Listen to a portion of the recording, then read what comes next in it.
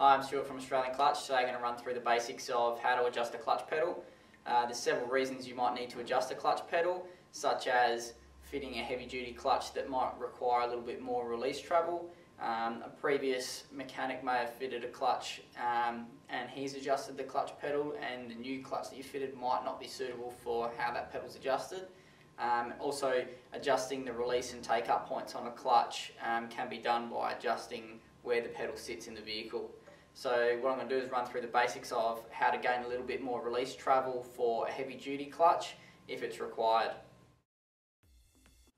Alter the pedal height by adjusting the bolt behind the clutch pedal to bring it closer to the driver.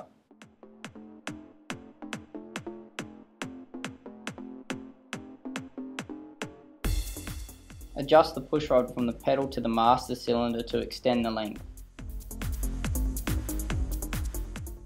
Extend it to the point where it is still slightly free and can be wriggled by hand. This will ensure that there is no excess pressure on the master cylinder. Underneath the vehicle, check that the slave cylinder can be depressed and will push fluid up towards the master cylinder by pushing on the clutch fork. This will ensure that the bearing will not hold on as the clutch wears.